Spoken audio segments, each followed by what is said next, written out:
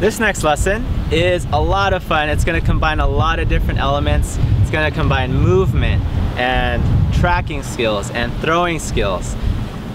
It can get kind of challenging, to be honest. This is going to be like the next level for the students. So be very patient. When you do this though, the benefits are extraordinary. It starts them to get used to the ball, and they're going to start to transition into rallying as well as working with a partner. So it's going to be a lot of fun. It's very challenging, but just keep in mind, take baby steps, and they're going to get it eventually if you're patient enough. So let's go on court and see how it's done. Okay, Kyle, so we're going to go from doubles line to doubles line. We're going to pass it on the ground, back and forth while we shuffle. Okay? Go.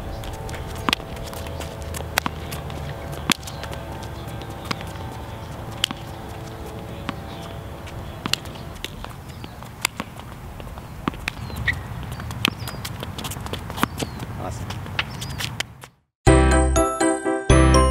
So this is just like the previous drill. We're going to be shuffling from doubles line to doubles line, except we're going to toss it underhand while we shuffle. Go. Hands up.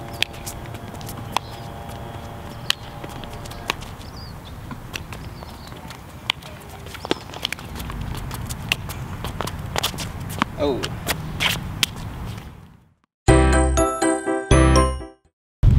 Some things to keep in mind for this drill, I can't emphasize enough, be patient.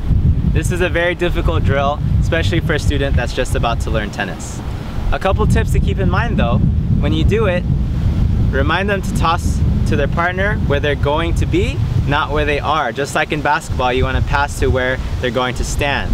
Another thing to keep in mind is try to get back and forth without dropping it. If they drop it 5 times the first time, the next time encourage them, can you do it without dropping it?